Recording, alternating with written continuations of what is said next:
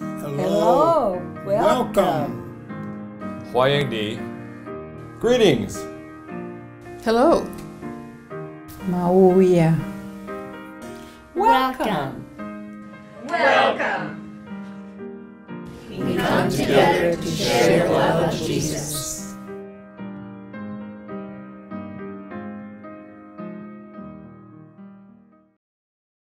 Well, good morning. Another day the Lord has given us. Let us be thankful for this day. And as we are gathered in this place, again, we are called to invite the Spirit of God to awaken in us what God would say, but also to commit our cares, our concerns to God. And as Jesus walked upon the face of the earth, so too we experience His love and His grace and share our lives with each other. So let us do that at this time. Holy One, as we are here in this moment, again, we prevail upon you to send your Spirit, to be in our hearts and minds, to forgive us where we may have resisted your Spirit this past week, but open us again through your grace and your love to hear it even now in this moment. You know, the concerns we have for our nation, for our families, for our cities and country, may again we offer them to you so that we might be able to hear what you'd say to us in these moments. We pray all this in and through your holy name. Amen.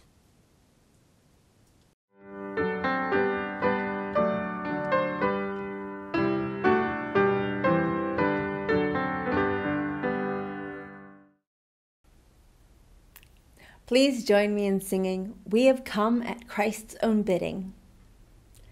We have come at Christ's own bidding to this high and holy place, where we wait with hope and longing for some token of God's grace. Here we pray for new assurance that our faith is not in vain, searching like those first disciples for a sign both clear and plain. Light breaks in upon our darkness, splendor bathes the flesh-joined word. Moses and Elijah marvel as the heavenly voice is heard. Eyes and hearts behold with wonder how the law and prophets meet. Christ with garments drenched in brightness stands transfigured and complete. Strengthened by this glimpse of glory, fearful lest our faith decline, we, like Peter, find it tempting to remain and build a shrine. But true worship gives us courage to proclaim what we profess, that our daily lives may prove us people of the God we bless.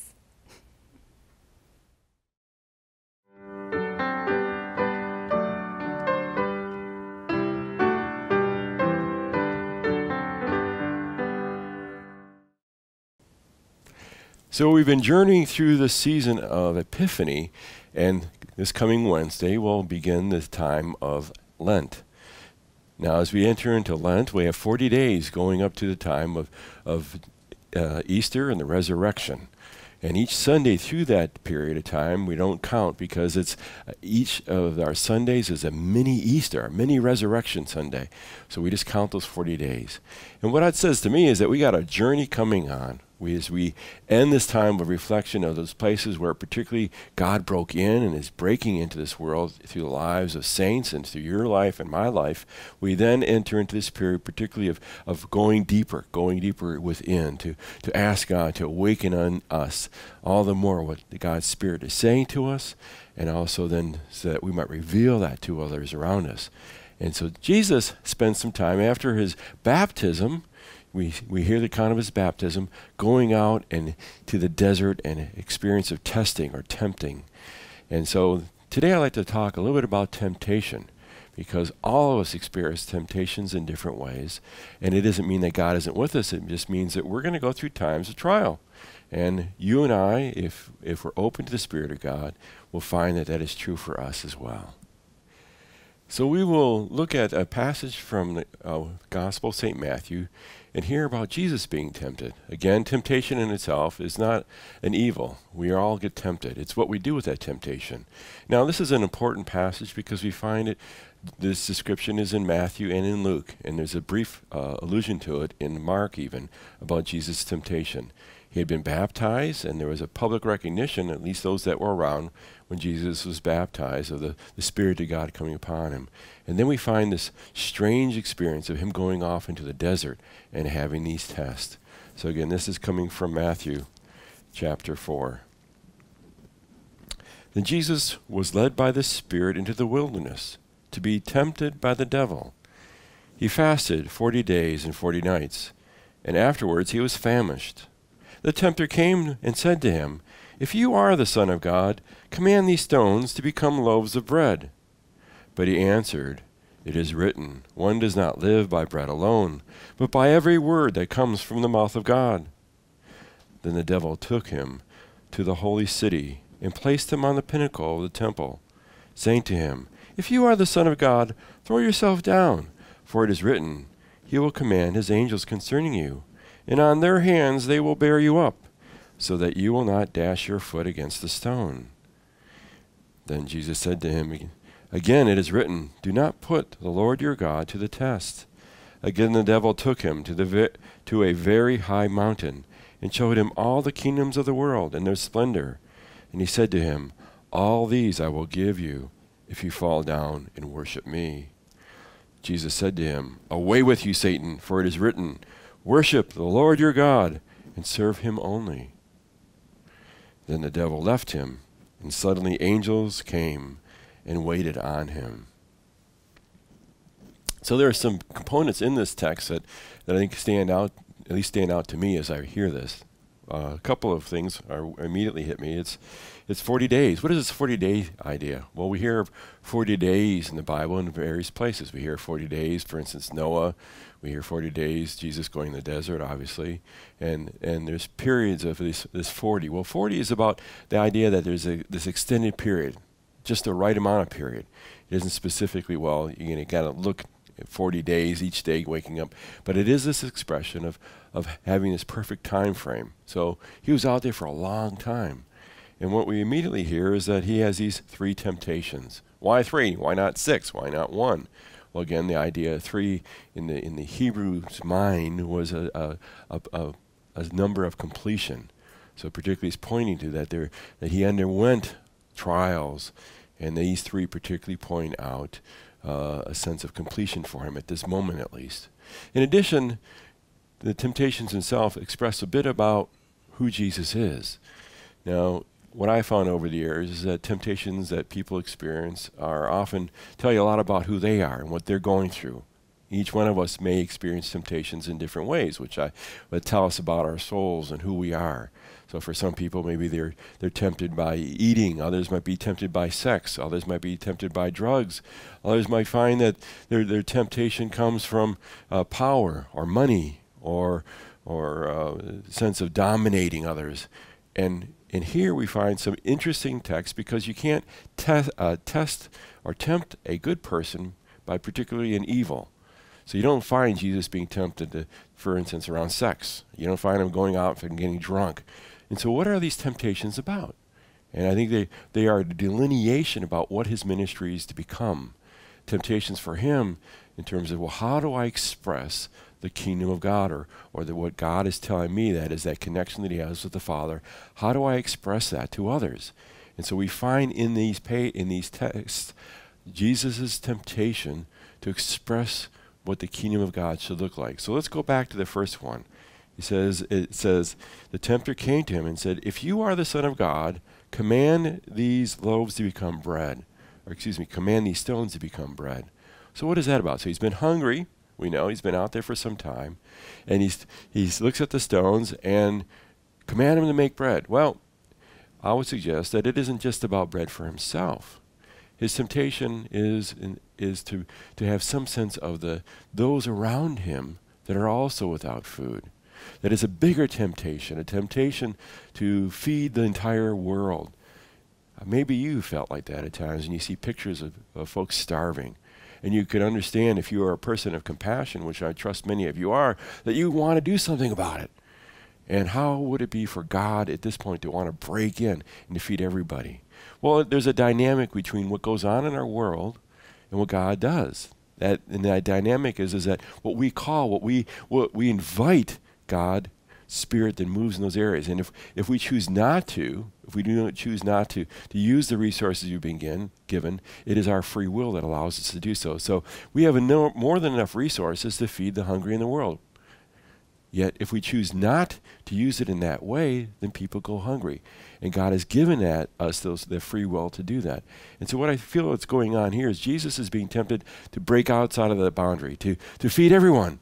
It isn't just about him. It's about feeding everyone through this. And so he's tempted. He longs to help everyone. And it gives you a sense of what God is about. God longs to bring healing to our entire world. And yet what we find is that we don't just live by that bread. It isn't just our sustenance by physical sustenance, but we have a deeper longing. We have a longing to be connected with God. And if we just feel our physical sustenance without the deeper level, then we're still missing it. And so that connection that God would have for us is expressed in this first temptation. Feed them just the physical and forget the kind of, if you will, the spiritual depth. And Jesus says no. And it was also interesting is that Jesus uses the scripture. So it tells you really the importance of the scripture itself, that Jesus refers back to it. And so again, as we go through this coming months of Lent, as we have an opportunity of 40 days going towards Easter, or the resurrection, I would invite you to spend time more in studying Scripture, because like Jesus, we are called to know those and allow the Spirit of God to give us the power over temptations that come to us. And in part, what we find with Jesus doing is he uses the Word, this written Word, as a way to reflect and respond to those temptations that comes to him. So the first one being, again, feeding the world. Okay, so now let's go on to the next one. The next one we hear is the devil took him to a holy city. Well, Jerusalem is probably the holy city, right? So he placed him on the pinnacle of the temple. So he's way up there. So here we have some significant symbols going on. We have the temple where they would go and they would experience the presence of God in Jerusalem. And through the means of sacrifice, they would encounter the presence of God. So not only is Jesus being taken there, but where is he at? He's way up on top of the pinnacle. Someone's going to see him up there, right? How did that guy get up there? And so we have this showing of what? Well, what we're told is he says, well, throw yourself off of this pinnacle. Why? Well, we're told the angels will hold you up. You won't be hurt. Well, again, what would happen if you have this whole crowd of folks there? There is an area for men. There is an area for women. They see this guy up on top of the pinnacle. He throws himself off, and he kind of gently comes down, and he's standing there. They're going to go, oh my gosh, it's God. There's something going on here, amazing. Right in God's presence, who is he? Again, I believe it is an expression that use the miracles that Jesus has to convince everybody. Do something so astounding that no one has to live by faith. And I think that there is this push that God wants us to be people of faith. It isn't just by showing these amazing miracles, which he does for folks out of love for them, and it goes in with the idea that Jesus continues says, don't tell anybody what I'm doing. He doesn't want to use these miracles as the defining marker of what his ministry is about. He wants people to be open to the Spirit and to live in the faith. And when they have an expression of faith, they become connected with God, and the miraculous does occur. And I trust that if you're open to God's grace and move in faith, the miraculous will occur in your life as well. So that's temptation too. To use miracles to convince not only those that have faith, but those that perhaps don't have any faith at all by a flashy scene. So I'm not going to be showing you flashy miracles around here any day soon, because I don't believe that's what defines Jesus' ministry. I think we're called to follow in as disciples in the same way. So be open to faith, be open to share what we have, but that doesn't define who we are. Our definition is by being followers of Jesus, we too lean into these ways of accompanying and gathering and being with each other. So what's the last one here? We find that he then is taken up on a place and a mountain, and he is shown all the kingdoms of the world in their splendor. So you can imagine, I don't know, maybe you're up in a plane, you look down at night, you're going over and it's a clear night and you see all those little lights surrounding the earth. I don't know how many miles a person can see from an airplane way up there, but I know that it's amazing. When you look from a satellite, you can see all those little lights. And so Jesus has a sense of all these nations. Well, today, as many of us are experiencing in our own nation, there's division going on, right? There's division in a variety of things. There's divisions between our nation and other nations. Just imagine the temptation it would be to say, guess what? If you come and bow before the demonic, I will give you power over all these. That you can, in fact, stop all the bickering, stop all the problems that are happening. That would be a huge temptation. At least I would think it would be a huge temptation. You could just say, well, guess what? America's not going to have any more problems because I'm going to just be the one that directs everything. Well, what happens to free will at that point? What happens to our willingness, our ability to then choose to follow Jesus or choose not to? And Jesus then responds, you only worship the Lord your God and serve him only.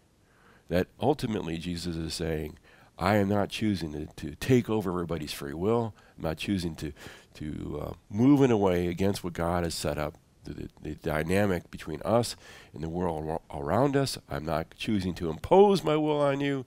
Instead, it is a choice that each one of us has to take ourselves. That you and I are called to choose love, to choose to follow Jesus and his example. And in that way, it is something that we then live into and follow. It isn't something that God imposes on us. And so I'm not going to say to you, well, be a Christian. Well, I would invite you to be a Christian out of love. But for me to impose it on you, like through a sword or some other way like that, is not, I think, God's intention. That God's intention is that we choose it freely. And then because of that, each day we have a choice. How do we live our lives? How do we live into that? So we hear what defines Jesus in terms of the temptations. He doesn't do these outlandish miracles that convince both persons of faith and those that are not. He doesn't take away our free will, nor does he feed all the hungry around the globe. But what does he put his energy into? Well, as we journey through this time towards Easter or the resurrection, he focuses upon the cross. And in that way, you and I are called to a similar ministry where we then focus on the cross that we bear. So I'd like to turn to the Gospel of St. Luke and read about what Jesus says about the cross. Again, this comes from Luke chapter 9. Then he said to them all, if any want to become my followers, let them deny themselves and take up their cross daily and follow me. For those who want to save their life will lose it, and those who lose their life for my sake will save it. What does it profit them if they gain the whole world, but lose or forfeit themselves? Those who are ashamed of me and my words and of the Son of Man will be ashamed when he comes in his glory, and the glory of the Father and of the holy angels. So what's going on here? Well, we hear that, again, if you spend your whole life getting stuff or working hard to amass kind of your own little kingdom, we're told that you're going to lose it. That once death comes, it's nothing. It is, to you in terms of what it meant in this journey, it's nothing. But what we're told is to move into the cross. What does that cross look like? Well, again, it's about serving those around you and living into that idea that as we die to ourselves, that is like a parent whose life is expended both for their children as needs come up, or perhaps even their own parents. As their parents get older, we give of ourselves. We share our lives. We die to our own desires or perhaps our own needs at times, so that we then serve those around us. And in that way, we face the cross. Well, as Jesus says, if you want to follow him, that is your example. Now, it isn't something that we're forced to do. It's something that we choose to do. There's a choice that God gives us. That if we want to know and experience the kingdom and the Spirit of God's movement, that we choose that instead of imposing it upon those around us. So it isn't about rules and regulations. It's about letting the Spirit guide you. Now, you and I are going to experience temptations, and there's an acronym that I find helpful. It's called HALT. Hungry, angry, lonely, or tired. And those are ones that each one of us, as we live our lives, are called to be aware of. If I'm hungry, just like Jesus was hungry, I may be tempted to do something. Perhaps I might be tempted to overeat or do things that, in a way, don't allow me to follow the Spirit. Maybe I'm so hungry that I don't see the needs of those around me.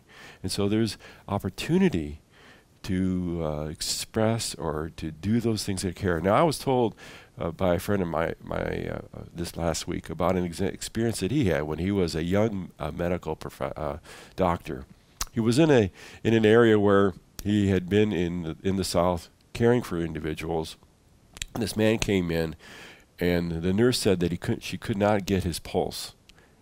And he's like, well, what do you mean you can't get his pulse? Well, what went on is he then took this man's pulse. This man's pulse was so fast that she had a hard time even knowing it was there. Well, he was on the verge of having a stroke. And so my friend said to him, well, with intimidation and scared, he's like, well, let me get you the medication you need, and you need to go see a specialist. Well, this man said, thank you, and he was going to go that way. He said, but you got to know something, Doc. I don't have enough money to buy the meds. So my friend at that point, he himself was an intern, didn't have a lot of money. He said, well, here, let me give you the money to buy the meds. And so the man was thankful for that. But as he's walking out, again, he stops, turns around, looks at him, and says, Doc, I got to be honest with you. My kids are hungry. I'm not going to buy the medication. I'm going to go feed them instead. Well, my friend stopped again and said, I'll tell you what, you go buy food for your kids, and I'll make up with the pharmacist. So you go buy your meds, and I'll make sure that he's paid. To me, that is an incredible expression of God's love for others, but also the cross, both for this man who didn't have enough money for his children, and for my friend who was willing to give out of what little he had to make sure that this man received the medical care. So hungry, does it control you, or are you going to allow the ability of God's Spirit to give you the control over it? Or maybe angry. So again, hungry, angry, lonely, or tired. Maybe there's places where you get angry, or a combination of hungry or tired and angry. I know sometimes I see that on the road, there's road rage, that people get angry, and they've been letting that kind of foam out inside and get more and more strength in them. And so, again, as we journey through this life, you and I are called to be aware of what are those pulls inside and not let them control us, but in fact, with the Spirit of God, have control over them. Or there's rhythms through your week. You might find that you are particularly tired. Maybe you're putting in a lot of hours. So Friday comes or Saturday comes and you're really tired out, and it is at that moment in your life you got to go, this is a time every week that I find that I'm really tired, and you're more susceptible to fall into temptation, to do things that pull you away from the Spirit of God. Maybe stay up late or do other types of things like that, and instead you might choose behaviors that help you to overcome that. Take a nap. Or recognize that, this is a time during the week that I just need to chill. I'm just going to sit and be a bit more peaceful. Or find some friends to encourage me. So again, you and I are called to have those rhythms, to be aware of them, and to not let them dominate our lives, but like Jesus, have power over them. Now Jesus uses the scriptures themselves to overcome them.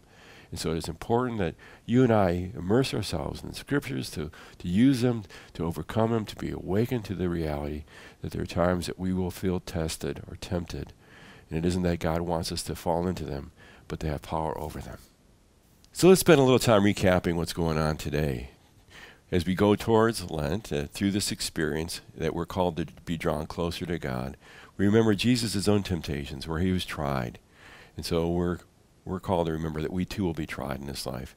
Jesus doesn't then the temptations don't draw him into doing things that involve huge miracles or taking control of us in terms of giving us, taking our free will away. He doesn't feed all the hungry of the world because he invites us to participate in those ways. And so you and I then, as we journey along as well, we'll face temptations. But what defines Jesus' ministry is the cross, that you and I are called also to know and experience and to live into. Now I'd like to share with you this Lenten season a book that I ran across. It's called Savior, What the Bible Says About the Cross. If you'd like to get a copy of that, let me know. We'll see if we can't get you a copy of this book. It helps go into what the cross is about and how the cross works for each one of us. The salvation or healing of our lives and drawing us into a relationship with God and living more fully with God's grace and peace. With that said, again, It's been a joy to be able to give you the opportunity to both think about ways that you'll struggle, but also that God gives you the power to overcome them and live a life more fully with the Spirit of God.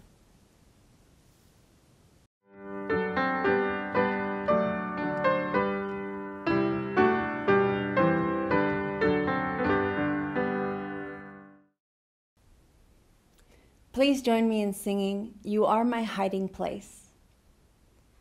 You are my hiding place. You always fill my heart with songs of deliverance. Whenever I am afraid, I will trust in you. I will trust in you.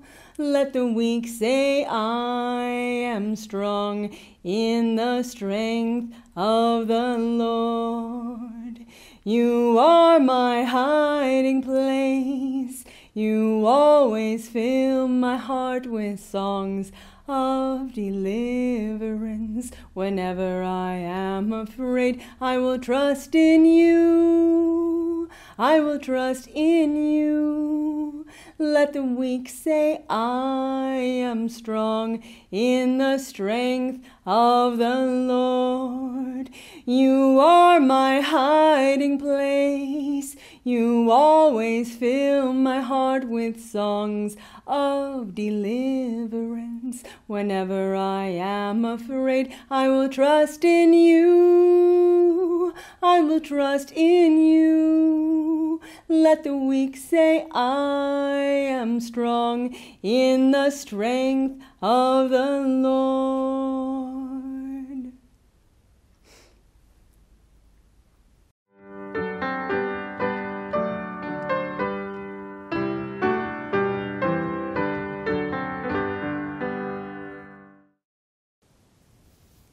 As we come together in prayer, it is an opportunity to again invite the kingdom, God's power into this world. As a reminder of what God's longing is, I'd like to share with you one of my favorite passages from the Epistle of St. John. And John is the disciple that was close to Jesus' heart. We're told that he had some pretty amazing miracles that followed him, including being boiled in oil, and you can't kill him that way, so he lives, and eventually he is sent to the island of Patmos, and there's some monuments on that island to his being there in that cave, and he receives the revelation in that moment as well. But as one who walked closely with Jesus, we hear these words from him. He says, "Beloved," so beloved, "since God loved us so much, we also ought to love one another. No one has ever seen God. If we love one another, God lives in us, and his love is perfected in us."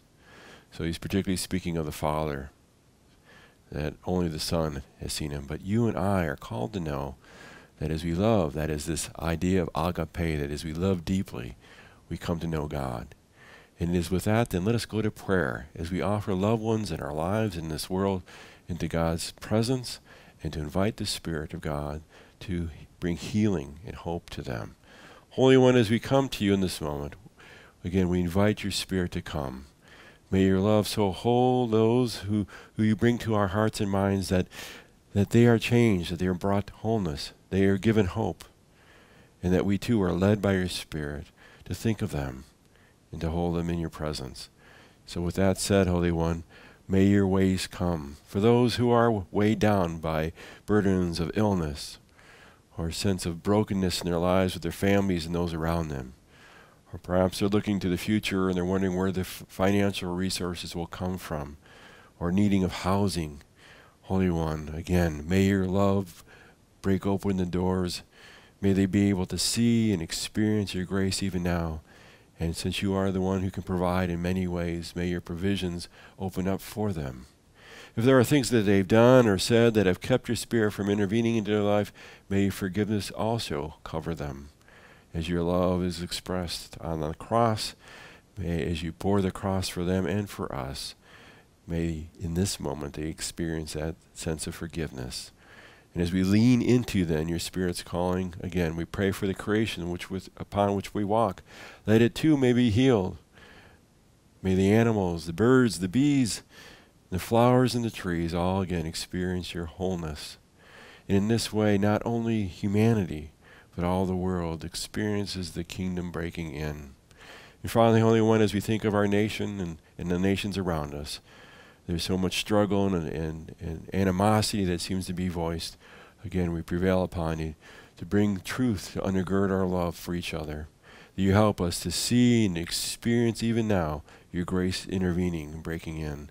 Where there's been anger and animosity, may you open the hearts and minds to your sense of peace. May we then find a way forward as your Spirit calls and leads us.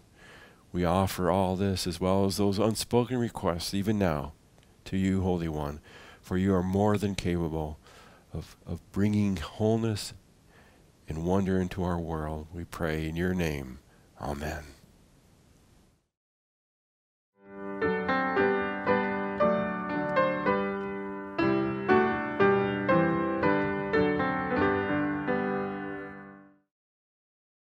As we conclude our time together, it is a joy to send you on your way with a benediction. Again, the word benediction is to go or to give a good word. More than that, it is to invite the Spirit of God to be with you in this time. For those of you that are able, this coming Wednesday, I'm going to be offering ashes for the Ash Wednesday service at 2 o'clock here at the church, and I invite you to come and be part of that.